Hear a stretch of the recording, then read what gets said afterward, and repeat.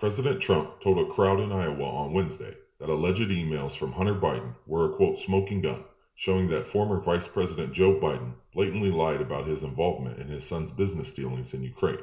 Quote, "We've just learned through explosive documents published by a very fine newspaper, the New York Post, that Joe Biden has been blatantly lying about his involvement in his son's corrupt business dealings. And this is a big smoking gun," Trump said during a speech at Des Moines International Airport.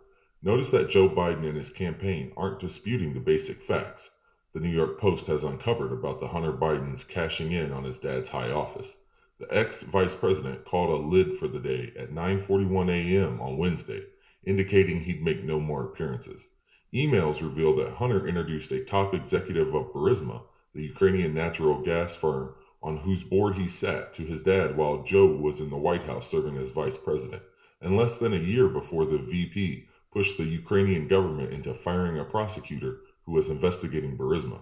On Wednesday afternoon, a group of reporters, among them a journalist for the Daily Beast, spoke with the owner of the shop, a man named John Paul MacIsaac, who lives in Wilmington, Delaware.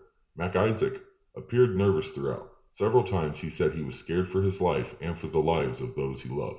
He appeared not to have a grasp on the timeline of the laptop arriving at his shop and its disappearance from it.